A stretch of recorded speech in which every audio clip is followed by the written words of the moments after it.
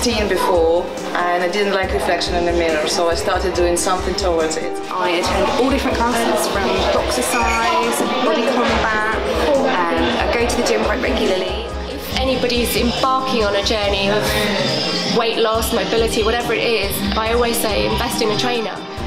Coming and talking to me and telling me what a wonderful job I've been doing kept motivating me, and that's really made a big difference in my life. As a team, they're really good because they set out my programmes, I do plenty of classes with them, you know, and if I need pushing a bit more, they will do it with me.